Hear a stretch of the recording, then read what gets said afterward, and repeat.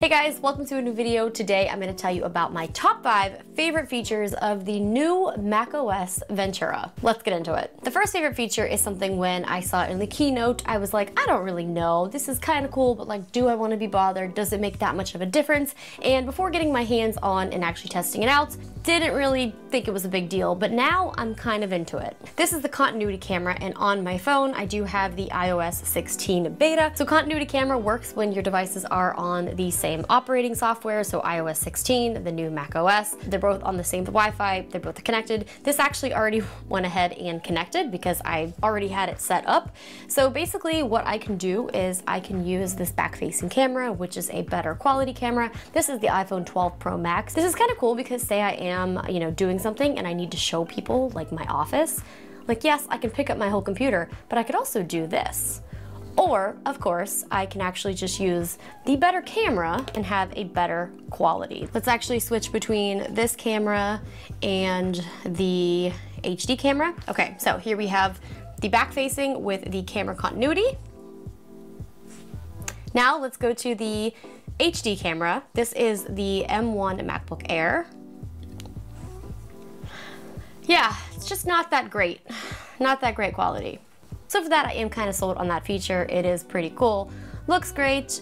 Didn't really think it was gonna make a huge difference, but was surprised that it did. Now this next feature is something that I'm really excited about because even though I live in California, I'm always checking the weather. So we now have an upgraded weather app. In Los Angeles today, it's 78 degrees. That's actually quite hot. But I can click on here and I can see with a better display of the weather. So right here, it's 2 o'clock. It is the peak heat of the day, and I can see here it's gonna start to drop off.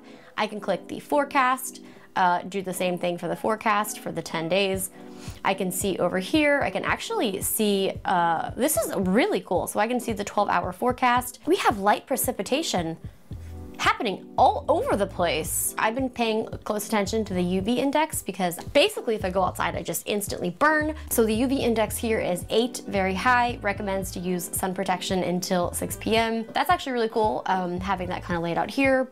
Bigger screen, easier to follow. So moving on, we have Stage Manager. If you haven't noticed, we've got some widgets over here where it's like, that's kind of weird, that's different. So Stage Manager will keep your apps open and you can easily switch between them, bringing them to center stage. Here's an Excel sheet I was working on for an upcoming video. Here's the weather. Anything that I might have open, I can just easily switch between right here with center stage, and it brings it right to the front. Definitely Apple's way of kind of managing windows and managing things a little bit better. It is pretty cool, although I keep clicking the wrong thing, so it's definitely something that I need to get used to. So here's where you can customize Stage Manager. You can have obviously your desktop items as well. I don't even have anything on my desktop. There it is under the settings, desktop and DAW. Now this next feature is something that I love about iOS 16, and it also is here with the macOS. I have this picture of me holding my birthday cake. But what you can do here in Photos is you can right click, I can copy subject, and then say I want to send this to my sister, copy this picture into messages and send her the cutout picture of myself. I don't want to lie to you, I used this once for a thumbnail. I was too lazy to open up Photoshop, so I did this exact thing, took the picture, put the picture on my desktop, took it into Photoshop, and then used it that way because it definitely makes it like that PNG, it erases the background. You can easily throw that into a thumbnail, throw that into Photoshop. These edges are like a little rough, but weather, critical alerts always play a sound. I'll allow it. I live in like a tsunami warning type of area, so I want to know if there's a tsunami going on. So I just think this is a fun feature. I love sending my friends like stupid little cutout pictures of just dumb things.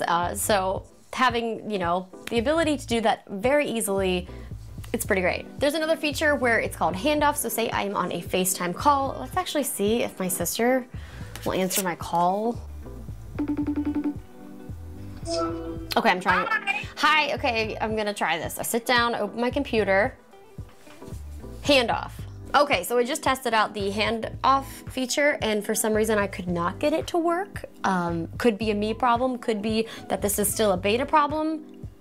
I'm on the same Wi-Fi, I'm on the Bluetooth, I'm logged into the same Apple ID, so I'm not sure why that isn't working. But when it does work, that's gonna be pretty cool. Spotlight also got an upgrade, so if you do command spacebar, it brings up the Spotlight search. Say I wanna search for a horse. This will search, obviously, the internet, this will search nearby restaurants, whatever, but it also will show me web images, but it will also search my pictures. So here is where I personally have pictures of horses that I took. For some reason in my notes have, you know, shots to get. So that way the Spotlight just makes it way easier to find anything that you're looking for, whether it's in your messages, your notes, your computer, your photos. The AI is able to detect a horse in your photos and know that that might be something that you want to see. Now this next feature is called Desk View, and it lets you to use your iPhone and basically create a top-down shot. I do not have the proper mount that Apple is either selling or is going to be selling, so I'm going to have to do a little makeshift number here, so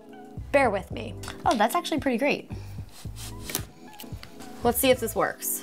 It's working! Hey guys, you want to watch me? Okay, that's a little distorted. Now it might be a little distorted because I just feel like I don't have it properly set up. I'm not gonna lie to you guys. I feel like I have something not correct. But you guys understand, I mean, I feel like if I had the mount, it would make a lot more sense. Apple does have their own mount, which would basically tell you where your camera is supposed to go. But this is really cool, so if you're giving presentations or if you're doing something, hey, maybe you're an artist, maybe you want to, you know, have an easy way to show something that you're drawing or painting. Oh wait, here we go. Oh my gosh, you could zoom out. I'm just an idiot. Okay, so it turns out I'm just an idiot. There's a zoom feature, people. Zoom feature. Don't forget to zoom. That's a little bit better. Still a little distorted though.